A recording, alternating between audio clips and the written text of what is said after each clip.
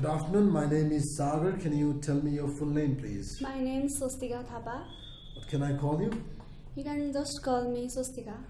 Okay, Swostika. So let's begin by talking about what you do, okay? Do you work or do you study? No, I have recently completed my +2 level and now I have a lot of free time and I have engaged in entrance preparation for my further study. So I am studying now. So what did you enjoy the most during your high school days?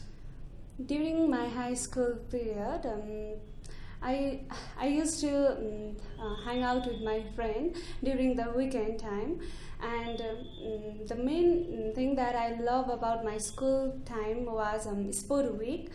At that time we used to play a lots of game for the competition, so I like the sport week the most. Okay, so was there anything you did not enjoy in your high school? Main thing that I did not enjoy is it's a vacation homework, and that they used to give a lots of homework to us in the Dasai vacation and in winter and also in summer. Even though we had a very short period of vacation, I really don't like to do so much homeworks in my vacation. Okay, so how many friends did you have during your high school days? A few selective ones or many friends? Well, I am a social person, so I have a quite a lot of friends around me during that period. But nowadays, they are quite far from me, and nowadays I don't have much more friends as I used to have. Okay, so do you think friends from high school last for a long time? I don't think so, but some of those friends, they are all still connected with me through the different medias, social medias, and there is one friend who is connected to me, and we used to talk a lot about our experience to higher secondary level, and we talk about our studies, etc. So did you enjoy your school days more than your high school days? Of course, yes. In the school time, we are not we are not bounded. Like we have not to think about our future, but in the higher secondary level, we are preparing for our future level career. To make our career, we are very much busy in our studies. But in the school time, we are free and we can do whatever we like. We have a certain time to study. So now let's talk about electronic devices for a while, okay? Okay. So do you use electronic devices? Yes, I often use electronic devices like mobile phones and other gadgets also. Among them, mobile phone is the most that I always use. I always like to use. So which age group in your country uses more electronic devices, the younger people or the older ones?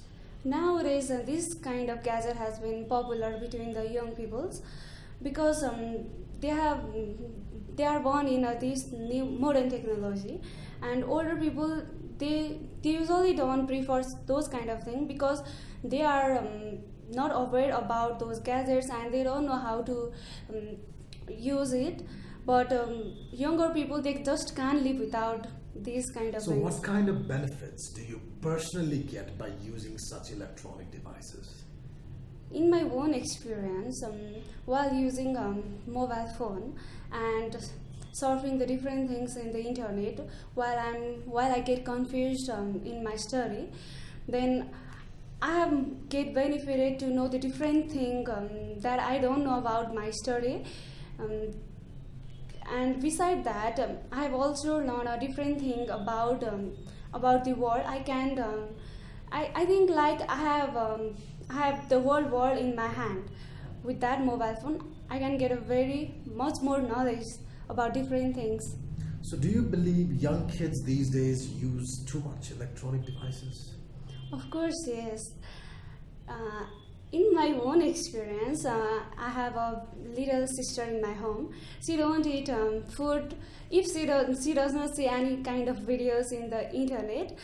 So they are born. I think they are born with those kind of thing, to know. And and these days those gadgets are been very popular between them. Okay, now let's move on to the second part of the test. Okay, you'll have to speak for 2 minutes. So here's a piece of paper and a pen for you to take some notes. You have 1 minute to do that, and your topic today is to describe your dream house. So you have your questions here. You have 1 minute, which begins now.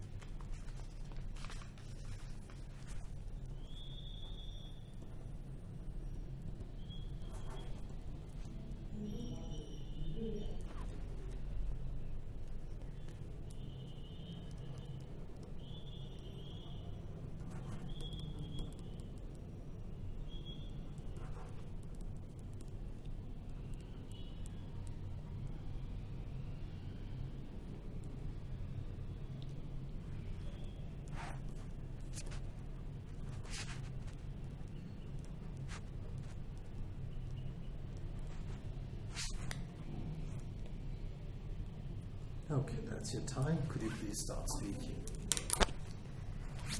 Okay, I'm going to describe about the dream house that I have thought about. Well, I'm thinking about a simple house in the future, with a various facilities.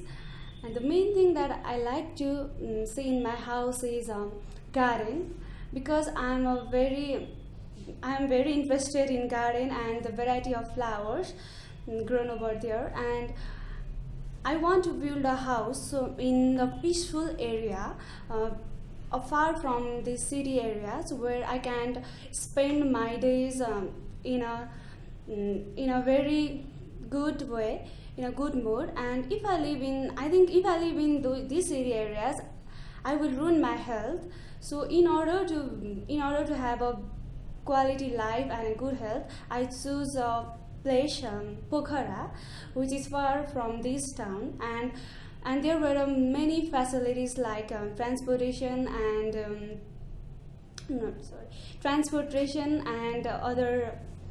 other different things like education, and we can get other facilities like supermarkets over there. And the thing that I want in my house, like I want to buy a car which can help me for easy access to my work or any other things. I want to make a house by using this modern technology, new decoration, and want to make rooms filled with marble.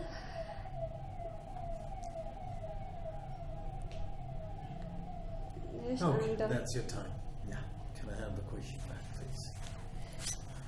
Okay, so let's keep talking about different types of houses, okay? So are houses in villages of your country different than the houses in cities?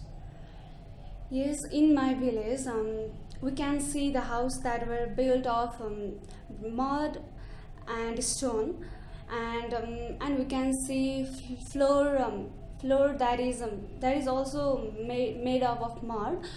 But nowadays some of the house had been changed, but not almost all. In the city area, we can see the house made up of cement, brick, used of different kind of rods, etc. And I think those kind of houses in the city area is very much beneficial to cope with the natural calamities like earthquake, which is recently taken place in our country. And okay, so do you think houses made in villages are better to live as a family than houses in the cities? Yes, I think so, because the houses in the village areas, they are quite good looking, that they are made up of mud, which can be beneficial for people in different ways. But I don't think city houses are good for settlement, because. So how easy is it to find a place to live in the cities of your country? In the major cities like Kathmandu, it is very tough to get a place to live in. If you think about making house in these areas, then there is no land left to make the house in cities area, and because of this pollution and other different noises from vehicles, the life in cities area is very hard, and it is very tough competition between the peoples to find a rent or to buy a house in these areas. Okay. So would you suggest that all people in your country would love to live in a bigger house rather than a smaller one? There are many people who love to live in a bigger house because they do not want to place them in small areas. They want to move around their house and they want to decorate it as they want. But if they had a small house or with a small rooms, then they cannot design it as they like. They have to make a